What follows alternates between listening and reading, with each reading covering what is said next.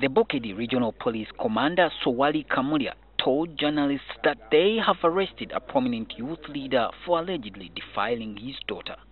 The victim says her father warned her against going to school by threatening to stop paying her school fees.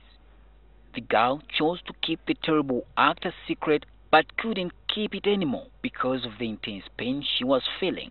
She eventually told her mother. The girl told me, because now the girl would fear me, couldn't tell me that maybe my father is sleeping with me. No, the girl said the father was asking for sex, and that's why he was killed.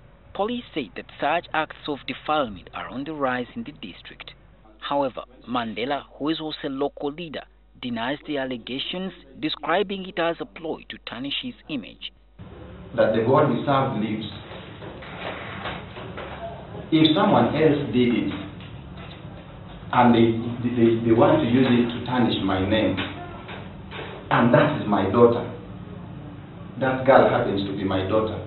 The victim's mother prays for a harsh court punishment for her ex-husband. I don't know how the government can help me on this situation.